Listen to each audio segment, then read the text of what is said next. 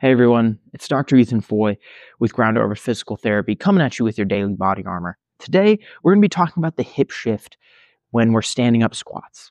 All right. A lot of times, this is most easily seen in somebody when they're doing a maximal effort clean or squat and they're standing up.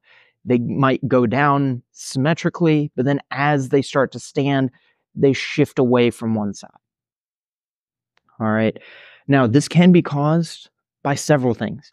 One can be a strength deficit in one leg compared to the other, where one's leg is actually just stronger than the other. And then you'll see the person shift towards that stronger side so that they can rely on that stronger side to help stand them up. All right. However, the other issue could be a difference in mobility, either at the hips or at the ankles. One way that we can address differences in mobility side to side at the hips is with a banded hip mobilization. So with this, you're typically going to be putting this around the side that you shift away from.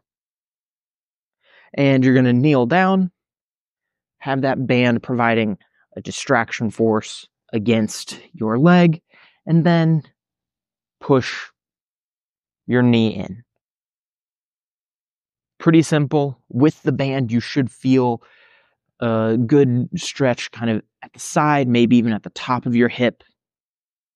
But you're looking to push, hold for a couple seconds, return to that start position. Okay.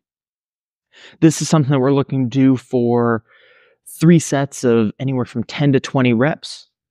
All right.